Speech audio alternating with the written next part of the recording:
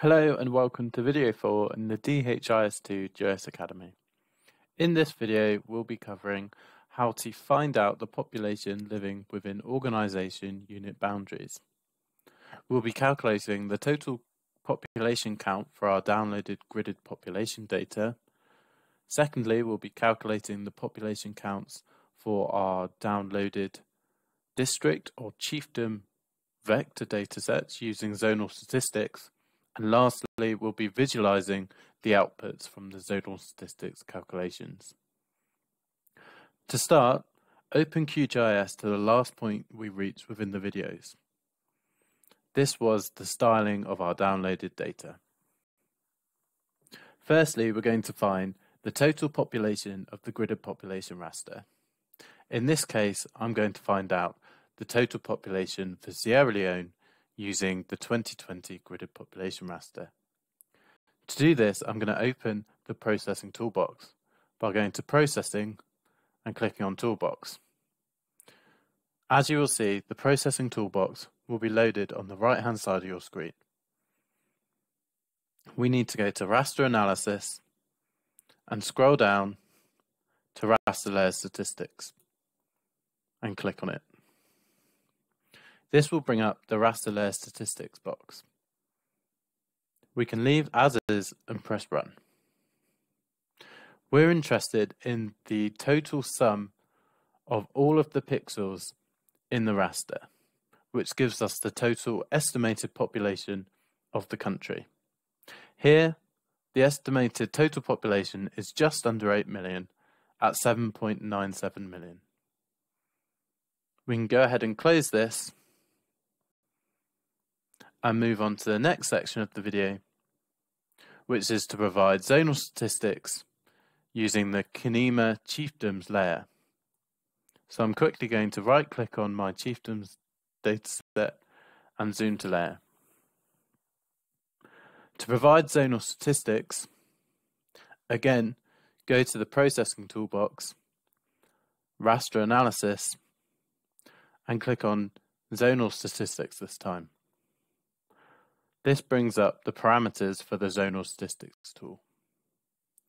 We need to set our downloaded districts as our input layer. This is the zonal area in which the zonal statistics is going to be calculated. As this states, this algorithm calculates statistics of a raster layer for each feature of an overlapping polygon vector layer. For the raster layer, we need to make sure we enter our downloaded gridded population data. Next, we need to change our output column prefix to pop underscore, and then we can change our statistics to calculate to simply calculate the count, the sum, and the mean. The count is simply the number of pixels that are located within each area. The sum is the total calculated population count of each area, i.e. the total number of people living in a certain chiefdom in Kenema district. And then the mean is the average population value within each chiefdom. Next, we need to set our output layer.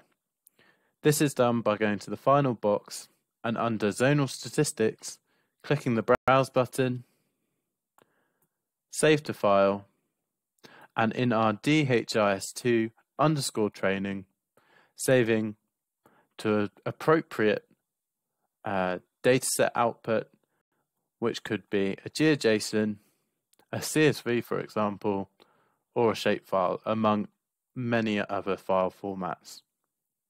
In this case, I'm going to use a shapefile, and I'll call this Kenema _zonal statistics, and press save. I can now run the process. As you can see, the current output of the process is a new vector layer containing the chiefdoms for Kenema district. We can have a look at the actual output by going and right-clicking the new layer in our layers window, going to open attribute table, and in our attribute table, scrolling across to see the pop count, pop sum, and pop mean attribute fields.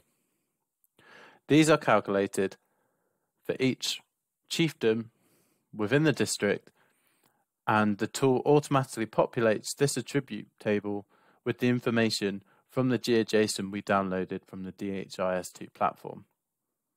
And in addition, it adds the zonal statistics it's calculated.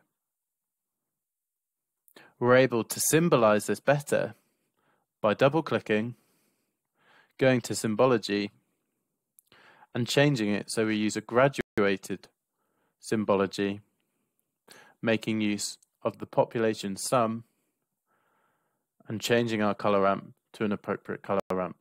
Here I'm just going to change the reds and press classify. As you can see from the values and legends, this will split up our districts into the different areas of lower populated chiefdoms and higher populated chiefdoms. And if I press apply, we can see that quite quickly and easily we've been able to find out which chiefdoms have greater populations and which chiefdoms have a lower population. And in this output, the areas that are darker red are the greater populated areas. And the areas that are lighter red, or almost pink and white here, have a lower population total. That brings us to the end of this video.